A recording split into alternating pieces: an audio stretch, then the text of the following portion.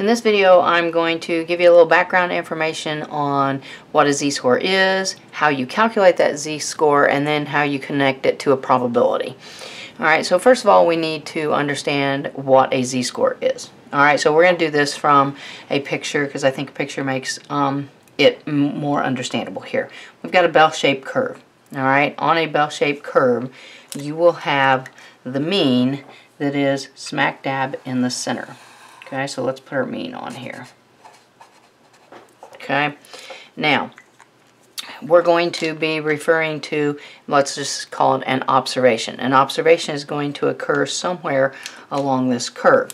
Okay, so let's say we have an observation that occurs right there. So I'm going to label that observation. Alright, now the whole idea of a z-score is a z-score measures the distance between the mean and your observation.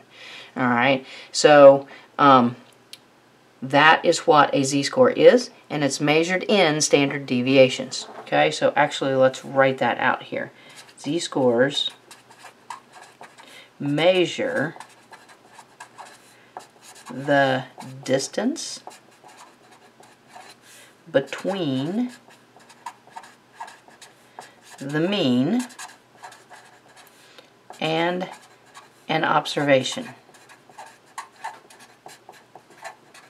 And then let's also put on here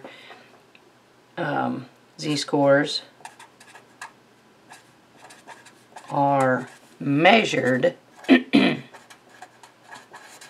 in standard deviations.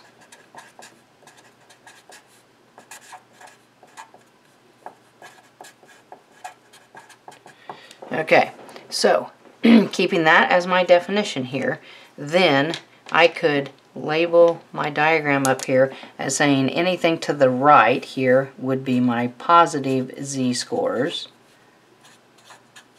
Anything to the left here would be my negative z-scores. Alright, and right there at the mean, I have a z-score that is 0. Alright, so z-score equals 0 right here at the mean. Alright, so I've got positive z-scores over here. I have negative z-scores to the left of the mean. At the mean, my z-score is always 0. Okay, so that kind of gives you an idea of what a z-score is. It's measuring that distance between the mean and an observation, and we measure a z-score in standard deviations. Okay, now let's take a look at the formula. Okay, let's do it in words first, and then we'll use symbols. Alright, so our z-score is going to be found by taking our observation minus our mean and dividing that by the standard deviation.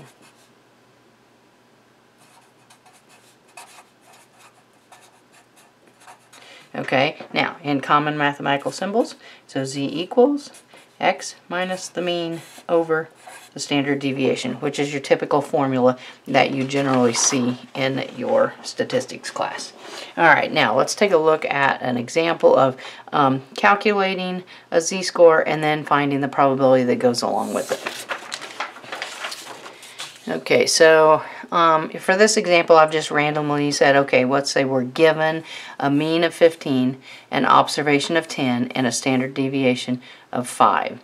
Okay, now we're going to calculate the z-score. Alright, so let's go ahead and switch that over to a different color. Alright, so let's use our formula. Alright, our formula is z equals our observation minus our mean all over our standard deviation.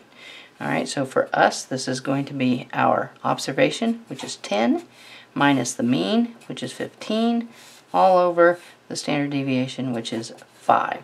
Okay, that's going to give us negative 5 over 5, which is going to give us a z-score of negative 1. Alright, now at this point, if I were you, I would probably go back to my bell-shaped curve and draw a picture so that I can visualize and see what's going on. Okay, so let's do us a somewhat of a bell-shaped curve here. Alright, now we said in our example here that our mean is 15. So let's put our mean on at 15. All right, our observation is 10. All right, so our 10 is going to be, I don't know, just over here, rough estimate here.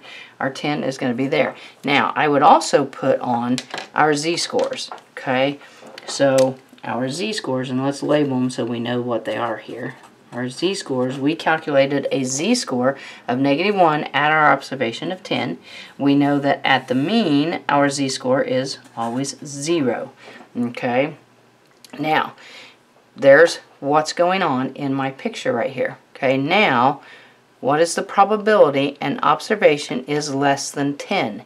Alright, what's the probability that our observation is less than 10? So what I'm asking for is, I'm wanting, for this part B right here, I'm wanting to know what the probability is from right there. Alright, less than 10. What's the probability of an observation occurring less than 10? Okay, so now you're going to go to your tables, alright, and hopefully you can see this, but if not, alright, usually your normal distribution tables have some type of picture up here at the top that lets you know what these values in the table represent. Alright, this is showing shaded to the left, so this is going to give me the probability of it occurring to the left or less than your observation. Alright, I have a z-score of -1, which is -1.0000, so I'm going to come down my z-score till I get to a -1. I'm going to go across the top to correspond to the appropriate decimals, which is 0.00, and then I'm going to come down, and probably on the video you cannot read this tiny little number. I'm assuming you've got your own table that you're looking at. You've got a 0.1587. Okay, so that value is going to come from your table. Okay, so I said 0.1587. Alright, if you wanted to turn that into a probability, you know, written as a percent, it'd be about 15.87%.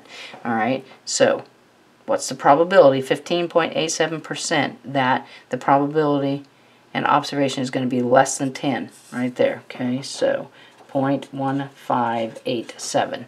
Alright, now it's just a little bit of arithmetic here. What's the probability an observation is more than 10? Okay, well, more than 10 would then be everything else over here. So this part would be the more than 10. Alright, and the whole probability is 100%. Alright, or 1. So then all I've got to do is go 1.0000 and subtract this probability that I found from the table. 0.1587.